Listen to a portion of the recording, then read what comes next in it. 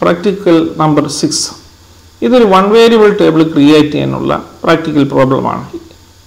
This problem il thannittulladu loan amount, number of payment, annual rate enniva adadu headinggalum adinte details ide pole enter cheyunu.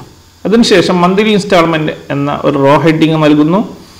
Then one row വിട്ടതിന് ശേഷം number of months monthly installment എന്ന heading നൽകി number of months ന്റെ തൊട്ട് താഴെ 12, 24, 36, 48, 60, 72 എന്നിങ്ങനെ number of months നൽകുന്നു.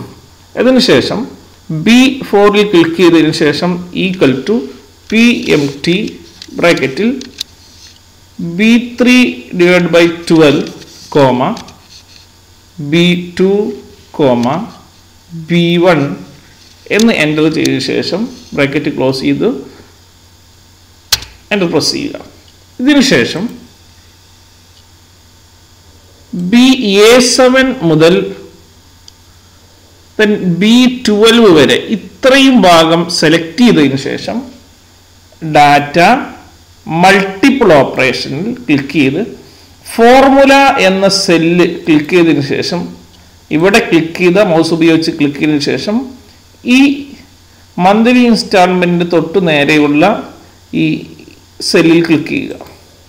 Then column input സെല്ലിൽ click ചെയ്തതിനു ശേഷം ഇവിടെ ക്ലിക്ക് ചെയ്യുക, മൗസ് ഉപയോഗിച്ച് ക്ലിക്ക് ചെയ്ത് നമ്പർ ഓഫ് പേയ്മെൻറ്റ്സ് എന്ന ഈ 48ൻ്റെ സെല്ലിൽ ക്ലിക്ക് ചെയ്യുക. ഓക്കെ പ്രസ് ചെയ്യുക. അപ്പോൾ റിസൾട്ട് വരും.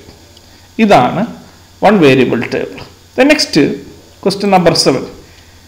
Question number 7ൽ pivot table create ചെയ്യാനുള്ള ഒരു പ്രോബ്ലമാണ്. നമ്മൾ പ്രോബ്ലത്തിൽ തന്നിട്ടുള്ളത് പോലെയുള്ള ഒരു ടേബിൾ ഇവിടെ ക്രിയേറ്റ് ചെയ്യുക. ക്രിയേറ്റ് ചെയ്തതിനു ശേഷം ഈ ടേബിൾ മൊത്തത്തിൽ സെലക്ട് ചെയ്തതിന് ശേഷം ചെയ്യുക data pivot table create. Then okay press ചെയ്യുക.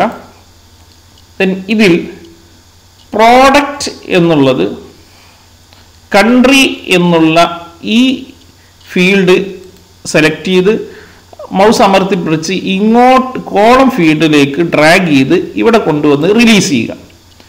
പ്രോഡക്റ്റ് എന്നുള്ള ഈ ഫീൽഡ് സെലക്ട് ചെയ്ത് മൗസ് ഉപയോഗിച്ചുകൊണ്ട് അമർത്തി പിടിച്ച് താഴേക്ക് കൊണ്ടുവന്ന് റോ ഫീൽഡിൽ കൊണ്ടുവന്നതിന് ശേഷം മൗസ് റിലീസ് ചെയ്യുക. സെയിൽസ് വോളിയം ഇതേപോലെ സെലക്ട് ചെയ്ത് ഡാറ്റ ഫീൽഡിൽ കൊണ്ടുവന്നതിന് ശേഷം മൗസ് റിലീസ് ചെയ്യുക. ഓരോന്ന് ഇവിടേക്ക് വന്നതായി കാണാം. ദെൻ ഓക്കെ പ്രസ് ചെയ്യുക. ദെൻ ഇപ്പോൾ നമുക്ക് പിവറ്റ് ടേബിൾ ഡിസ്പ്ലേ ചെയ്തതായി കാണാം.